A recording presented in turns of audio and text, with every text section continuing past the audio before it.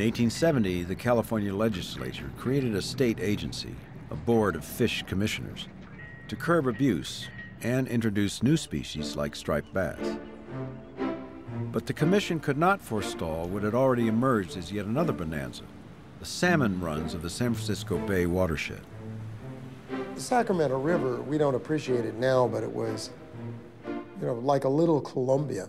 It was a huge salmon fishery. The most diverse salmon runs anywhere in the world are in this system in terms of the number of races of salmon that would come through. Winter run, spring run, fall run, late fall run, and steelhead would come through this, sturgeon came through this system. In both 1880 and 1883, fishermen netted an astounding 10 million pounds of salmon in the upper reaches of the estuary. You could literally string gill nets completely across the river and get almost every fish that was coming in. The early accounts suggest there was enormous wastage of salmon coming into the canneries. People just didn't think that this was a resource that had any limits. By spring 1884, 1,500 boats serving 21 canneries lined the Sacramento River, awaiting the next run. It never came. One of the greatest salmon fisheries in the world collapsed. By 1900, commercial fishing inside the bay was approaching an exhausted end.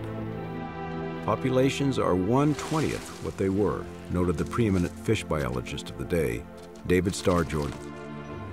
In order to meet demand at the canneries lining the bay, fishing fleets were forced to range ever further outside the Golden Gate, some as far as the distant waters of Alaska.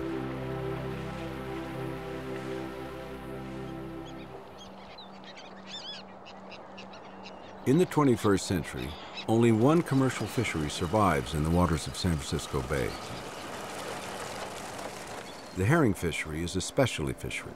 The roe or eggs are a delicacy, not in the United States, but Japan. This is their first choice, the golden roe of San Francisco herring. What we want to do is lay the net in front of the school. They flush back and forth with the tide. After a period of a week or two, they're ready to spawn, and then they hit the beach, and that's when we do our catching.